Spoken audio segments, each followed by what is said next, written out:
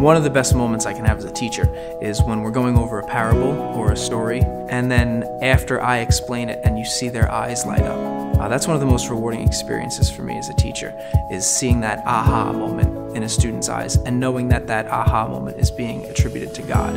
I have students that come in from all different backgrounds, whether it be public school or Catholic school, and sort of level the playing field a little bit to give them the tools they need to succeed in religion for the next 7 years here at Kellenberg. One of the unique experiences about teaching religion is that the results of what I teach is seen more of outside the classroom than inside the classroom. I tell the kids all the time that grades are important, but how you act is more important. Live as Jesus would want us to live.